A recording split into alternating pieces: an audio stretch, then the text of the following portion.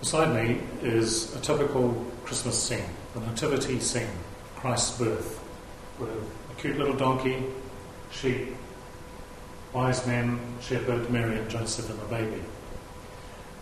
Is this real? Is this just a fairy story? Is it got anything to say to the real world? It's so cute, surrounded with tinsel. Let's have a close look at the story and see what it actually can say to the real world.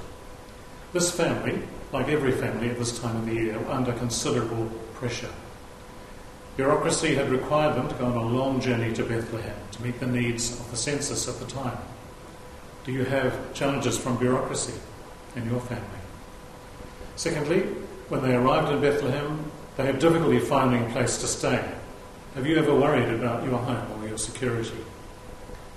And thirdly, straight after this beautiful little scene, a threat was put out on their very lives and they had to escape to Egypt. Have you ever faced threats or difficulties to your security or livelihood?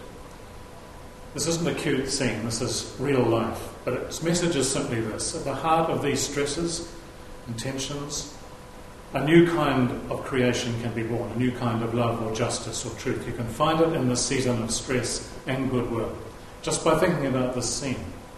Be still for a moment and look at the hope that came out of this Holy Family, and the hope that can be there for you too. Focus on God, focus on new birth in your own life, the beginnings of a new creation as you face a new year. God did it in Bethlehem. God can do it for you. Have a good and holy Christmas.